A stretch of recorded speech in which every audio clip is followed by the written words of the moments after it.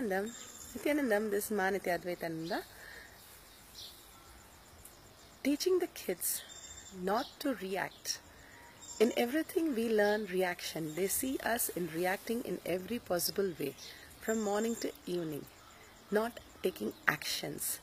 The more and more the reaction goes down and more the action is high, the whole space listening that is going to happen is going to be phenomenal. Swamiji says, be liberal in your action, be conservative in your reaction.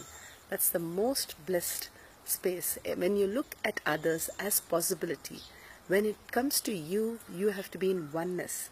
When it comes to others, look at them as a possibility, not as resource or utility. Then the whole definition of how your reaction to action will change is phenomenal. Try it out and teach the kids, instead of reacting in every time, how the actions can take place. Be very liberal with the actions than reactions. Swami has given the greatest possibility how to deal with everyone in life. When we start following these things, the most beautiful space we occupy and we give our children is completely phenomenal. Thank you, Nithyananda.